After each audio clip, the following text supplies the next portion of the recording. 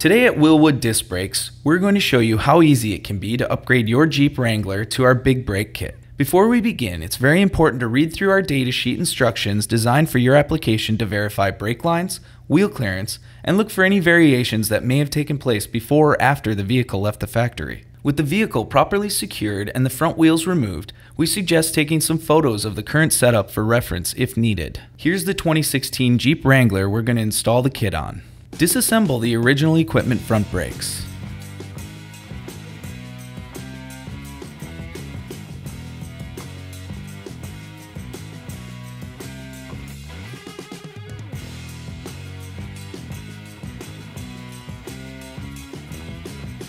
For this application, cut the clips that hold the ABS line to the lower spring perch, unplug the ABS line near the chassis, reroute the ABS line to the other side of the shock and plug it back in near the chassis.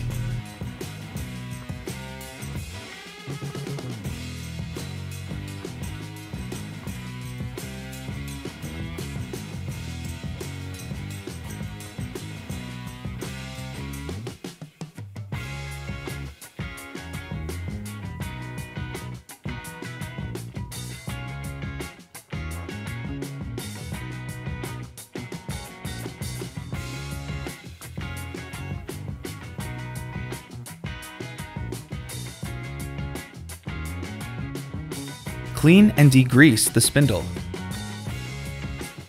The dust shield may need to be slightly bent inward for the new hat rotor assembly to fit properly. Test fit hat rotor and bend the dust shield as necessary to allow a minimum of 0.12 inch clearance.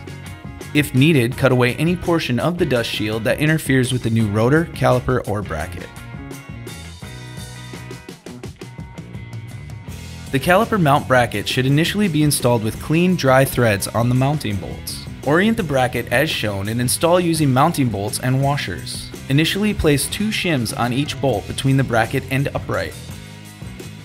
Temporarily tighten the mounting bolts. Note: the bracket must fit squarely against the mount bosses on the upright. Inspect for interference from casting irregularities, machining ridges, burrs, etc. Later, after the caliper alignment has been checked, the mount bolts will be secured using red Loctite 271. Orient the rotor and the hat as shown. Attach rotor to hat using bolts and washers. Using an alternating sequence, apply red Loctite 271 to the threads and torque to instruction specifications. For an added measure of security, the bolts may be safety wired using standard 0.032 inch diameter stainless steel safety wire. Please refer to our datasheet DS386 for complete safety wire installation instructions. Note: there are 2 5-lug patterns in the new hat. Both are 5 by 5 inches. For the JK model, use the pattern with the small diameter holes, measuring 0.516 inches. Slide the rotor registration adapter onto the axle register on the axle hub with the smaller OD facing outward. Slide the hat rotor assembly onto the axle hub. Note: the hat must fit flush against the axle hub flange or excessive rotor runout may result. Install 3 lug nuts finger tight to keep the hat rotor assembly in place while continuing with the installation.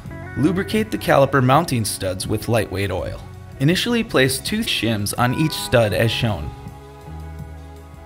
Note: this kit contains distinct right and left hand calipers that must be mounted in a specific direction. Ensure that the caliper is mounted so the largest pistons are at the rotor exit end of the caliper in relation to the direction of the rotor rotation. Mount the caliper onto the bracket using lock nuts and washers.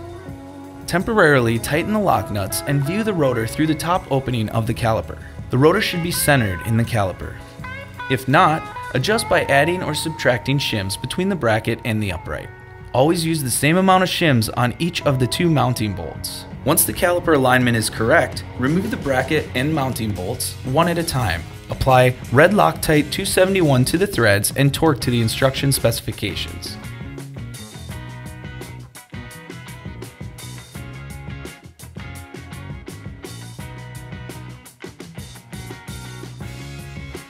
Remove the caliper center bridge pad retaining bolt, nut, and tube from the caliper.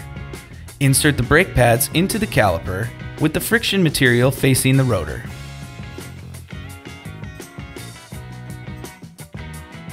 Check that the top of the brake pad is flush with the outside diameter of the rotor. If not, adjust by adding or subtracting shims between the caliper and the bracket. After the caliper pad height is set, torque the caliper lock nuts to instruction specifications. Secure the brake pads in place with the center bridge pad retaining tube, bolt, and lock nut. The lock nut should be snug without play in the bolt or tube. Be cautious not to over-tighten. Next, using PTFE tape, install the 90-degree fitting into the caliper.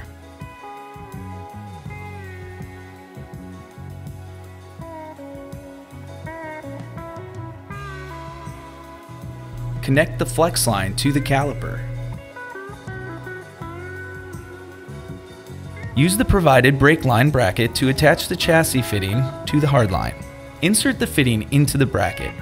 Screw the hardline into the fitting.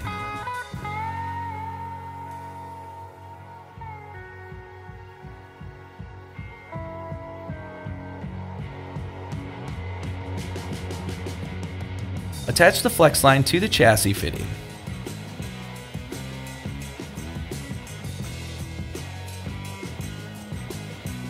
Be sure to clean any surface that may have come in contact with brake fluid. Attach the bracket to the chassis with the factory bolt.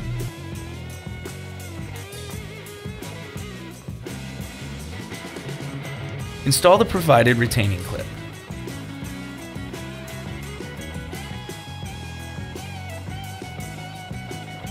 Zip tie the ABS line to the Flexline.